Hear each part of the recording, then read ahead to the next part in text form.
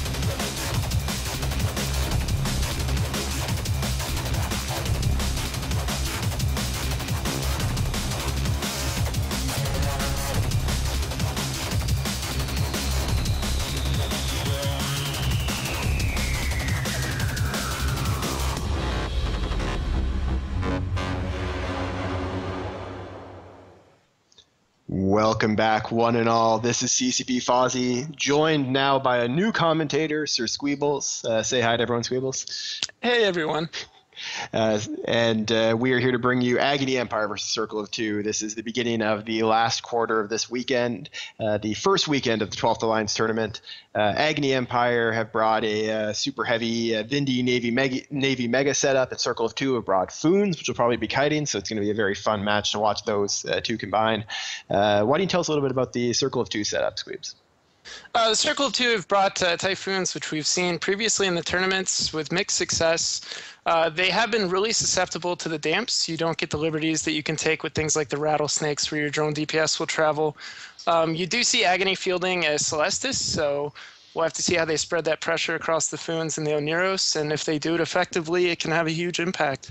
We're now 30 seconds away from the beginning of the match. Agony Empire's full team is Vindicator, Navy Mega, Eos, and Neros, double Vexer, and then that Celestis. That'll be very key. And triple Vengeance and Merlin. They probably are going to have damps on the Vengeances as well, and probably the Merlin, which is going to make it very difficult for those Foons to lock. So we're going to have to watch the effects appearing in the middle of your UI at the bottom of the screen on the stream. When you see the damp icons appear beside Circle of Two ships, that's going to be very, very important. And interestingly, there's really not the right amount of tackle on the Circle of Two side to screen these Vindicators. Normally you could get a tanky assault frigate in to cycle that scram to slow them down. They don't really have that option. Yeah, at this point, they're going to have to rely on the speed of the Foons, I think, to keep range. And they are launching their cruise missiles. We're going to have to see. It looks like the first target's going to be the Navy Mega, as we see the target painter on it. Interesting first choice. I kind of would have expected maybe going after the Aneros first, but we'll see how well it tanks. Well, like I always say, don't worry about the logic, just do what's in your heart. Some of these Foons were a little bit slow off the line, though. They look like they're still positioned pretty well, so for the most part, okay piloting. Actually, no, two Typhoons sitting still. And just got caught by a Vindicator. They now have a Vindicator on top of them. That's not the news you want to be telling your team captain on comms. No, it isn't. So this Navy Mega is taking some damage, and the Vindy is taking a little bit of shield damage, not sure why, but one frigate is going down, which, while that doesn't matter currently, it will matter later in the match as this tackle has to burn down the last of these Foons, but this first Foon of B3 NT is getting hammered right now. Yes, so he's taking the full brunt of the damage. He did get reps on him now from the Aneros. The Aneros was a little bit slow getting the reps on because of the damps applied to him. But the Aneros is also tackled and being neuted and damped. So it's going to be difficult for him to keep active in this fight without getting himself into some pretty severe danger. And looking over now at the stream, I can see the on-screen effects. You've got three Typhoons. All of them are webbed. The Oneros is webbed. It's neuted, it's nosed, it's damped, and probably dunked shortly thereafter. Yeah, meanwhile, the Navy Megathron of Galvidia there is holding on just fine. They've lost now a Vengeance, so that's first blood going to Circle of Two, but a Typhoon is about to follow, and that's a really bad trade for CO2. They don't want to be having that choice, and that's a lot of DPS off the field for them. Yeah, and you've got to wonder, I mean, what was this Ashmu supposed to do? I mean, he has the webs, right, which could be used super effectively. He's only got two ships that he really has to screen to mitigate damage. If he could effectively slow down the Vindy and the Navy Mega, that's a lot of DPS that he could have spared off those Foons. Unfortunately, the Foons sat still, and they made his job difficult, and I guess he decided it wasn't worth it after all.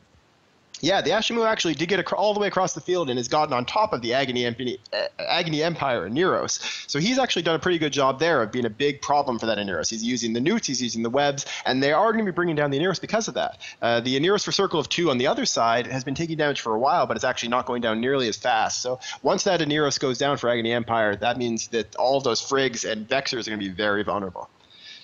I missed the bumps earlier in the PL match. Maybe I missed something here, but why, of all the ships, why the Navy Mega? I mean, most likely the tankiest. It's got an additional one low slot over top of the Vindicator, and it doesn't have the web bonus that makes the Vindy so deadly. So if you were going to target one of the battleships to make sure your Foons applied, why the Navy Mega? Why not the Vindy? Yeah, I think that is a very good question. The Vindy would seem to be a better choice for a primary. They did end up switching the Aneros, which is good. Now they're going after Vexers, which is another good choice. But yeah, that initial shooting at the Navy Mega seemed like it was a bad idea. Potentially it was the only thing that they could lock at the time, but I did actually see the Vindy get up really close to those Foons very quickly, so they probably could have shot at it as well. This Ashmu being saved till last, hopefully they kill that and leave a frigate so they have time to scoop all the mods on field, because it doesn't look like there's really a chance to pull back. If you're CO2 at this point, I think you're pretty much out of luck. But this last Typhoon is about to go down. The Ashmu right in the middle, so he's gonna, as an act of solidarity, stay there and die right after. Not sure I understand the target calling in this match. They were both very viable, especially with all that DPS tied up in the battleships. One of the few things that the Typhoons can apply to right off the bat is the battleships. I unfortunately didn't have the stream view up. I didn't see where the damps landed. Were they immediately on the Typhoons? They were immediately on the Typhoons. Yep, they got them on the Foons and the Aneros right off the bat, which is exactly where they wanted them to be. That being said, the Foons obviously could still apply to the Navy Mega, which was a ways away.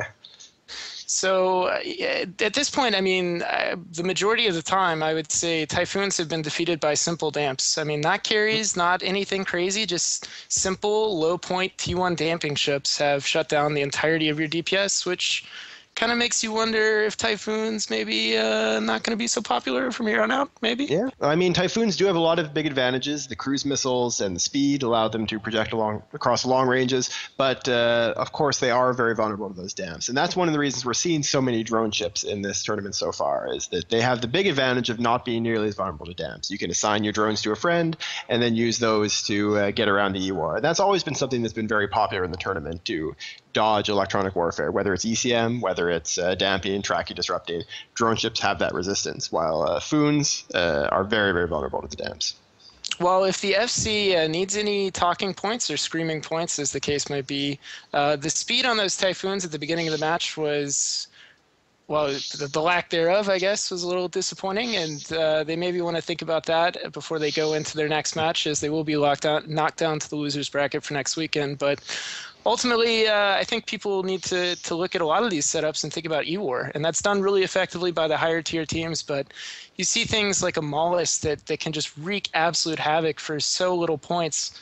It's really dangerous, and it kind of baits the question of, can we really go with a high slot all-in team, or do we need to look at more drone-friendly metas to avoid some of the damp EWAR?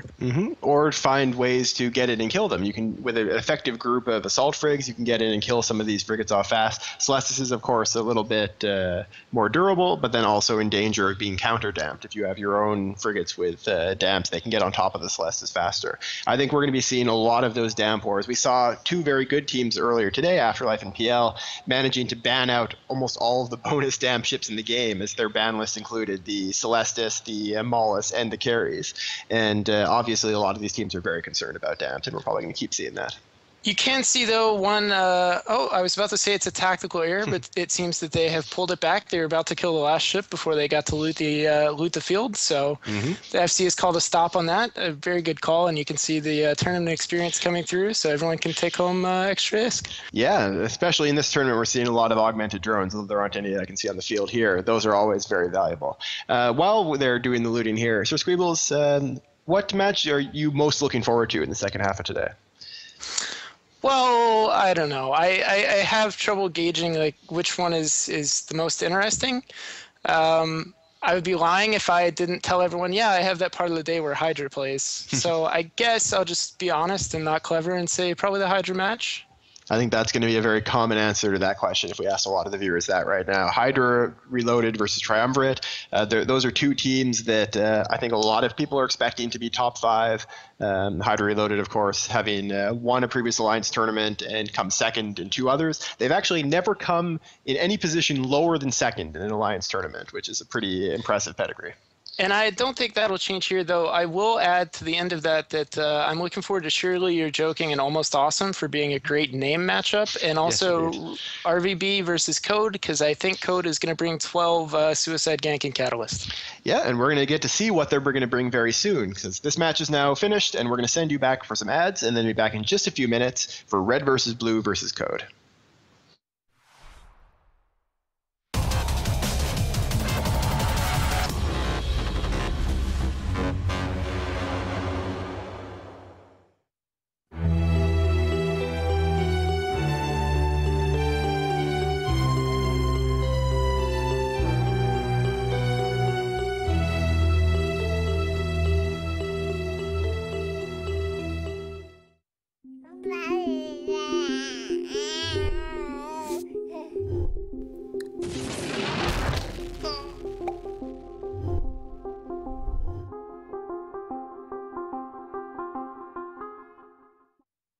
Well,